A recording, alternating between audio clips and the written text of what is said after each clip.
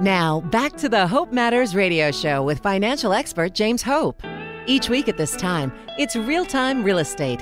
Whether you are active in the market or will be soon, your success when buying, selling, or investing in real estate is dependent on staying ahead of the market.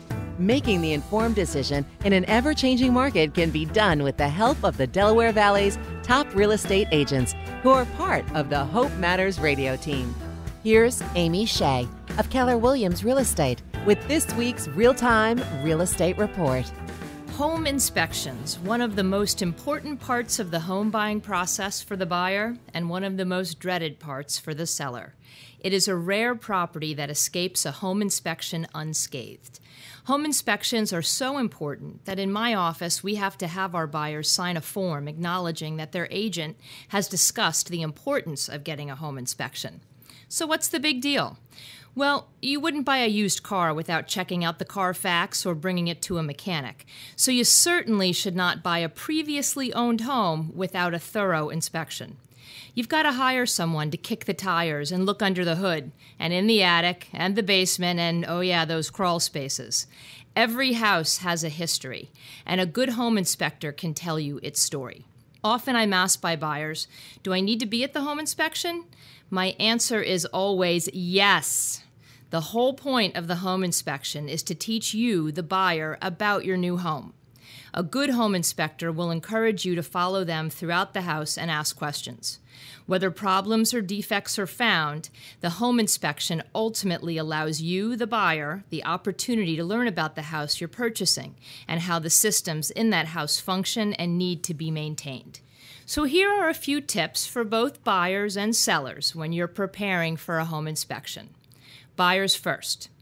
A home inspection will cost you roughly $500 and up, depending on the size of the home. Plan to block out 2 to 3 hours for the home inspection and plan to be present for the entire inspection. During the inspection, ask those questions. This is your only opportunity to touch and feel and see the systems in operation. A home inspector often provides invaluable information during the inspection. I can honestly say I personally learn something at every home inspection I attend. For example, did you know that if you have vinyl windows, you should always have them locked when they're closed? If not, they can warp very easily and not function properly. Okay, so now the seller's turn. Disclose, disclose, disclose. If something is not working or is broken in your home, disclose it.